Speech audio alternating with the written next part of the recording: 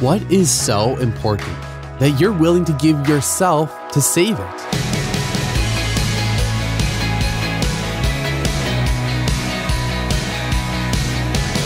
Hey, I'm Dylan, and you're listening to Unlocked, your daily key to unlocking God's Word in your life. What's the one thing in your life so precious to you that you'd give yourself up in order to save it?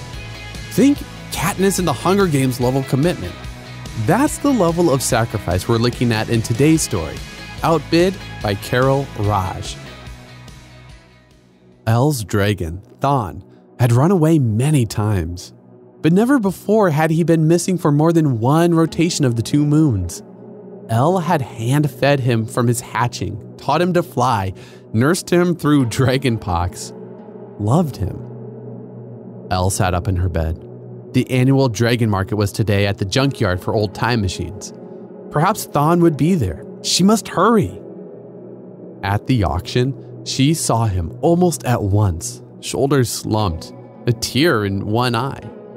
Her telepathic device was only 4th generation, but it sensed Thon's despair. "Thon!" she called. He turned his mighty head.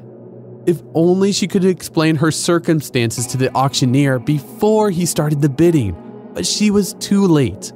She was only halfway up the aisle when the first bid ran out, more than she could possibly earn in a lifetime. She shouted out a higher number anyway, outbid again. Still, she went higher. 450,000 drachs, an astronomical sum. The other bidder stayed silent. "Sold!" The auctioneer pointed toward Elle. She made her way to the platform, then whispered, "I don't have the money, but I had to stop the bidding. That's my dragon. I raised him from his hatching. Ask him." The auctioneer sneered. "This is an auction, not a reunion site. Soldiers, take her away." Thon bellowed, an agonizing sound. Elle shouted, "Auction me then! I am worth 450,000 drachs." The auctioneer bent down. "Why would you do that? Nobody has ever given themselves for the purchase of another, not in the history of the world." "Maybe not in the history of this age," Elle said softly, "but I have read about another time when a being, the God-man, gave his life so others might live. He is called Messiah." "Do you love this dragon so much then?" the auctioneer asked. Elle nodded, and something in his countenance changed.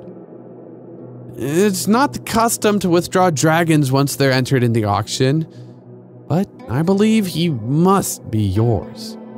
He banged his gavel. "Go in peace."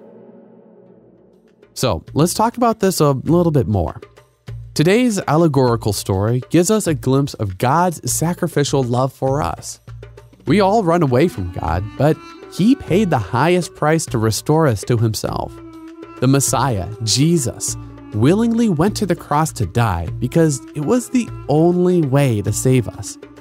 And then He rose from the grave, defeating sin and death forever. How can these truths give us hope?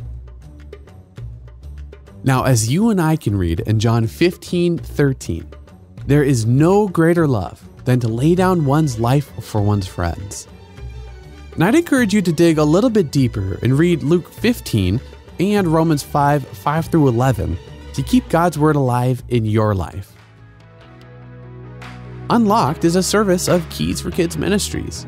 If you love Unlocked and want to share it with your friends, you can get rewards at the same time.